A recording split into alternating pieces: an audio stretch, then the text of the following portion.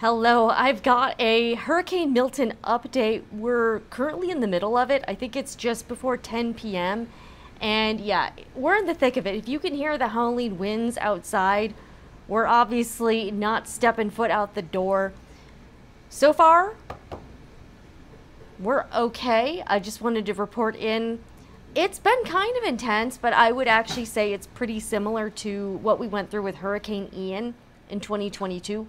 We've now lost power twice, so since we have the power right now and internet, I thought I would try to let you guys know what was going on. The hurricane ended up making landfall a little bit to the south of us, and it also was a Category 3, which obviously not great, but definitely preferable to a 4 or a 5 for sure.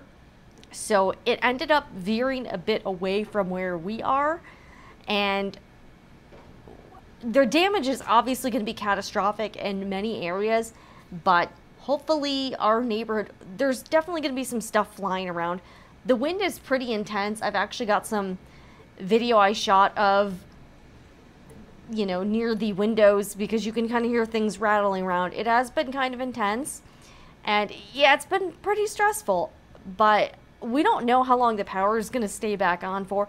It is pretty miraculous that we have power now. We were fully expecting that we might be without power for several days at least. And we'll have to, you know, tomorrow when it gets light out, we're probably going to go outside and do some damage assessment and see what's going on with that. But yeah, it's a little rough outside for sure. I don't know.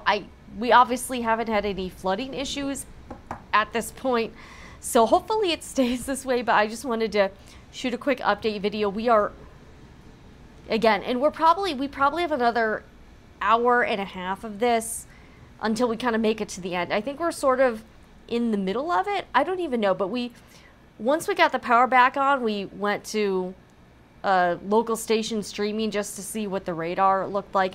So for a while we didn't have power, and a cell service was pretty limited. So you could send texts and make phone calls, but it seemed like they were trying to maybe limit people's data use to not overwhelm cell towers. I have no idea, but I just wanted to let you guys know how we are doing. It is, yeah, almost 10 o'clock at night. Yeah, it's been quite a day. It's been quite a day. The bunny actually slept through a lot of the hurricane. I was really surprised. I have been vlogging. What else are we gonna do? So we got a lot of preps done. I sincerely hope that the loss for this natural disaster is maybe less than expected. I know there's definitely going to be loss, so no getting around that. It's a hurricane, but maybe, you know, maybe not as catastrophic as a lot of people were thinking, like the worst case scenario. I don't know, but anyways, I will sign off for now. I will probably post again tomorrow unless something drastic happens. So all right, good luck out there. Stay safe.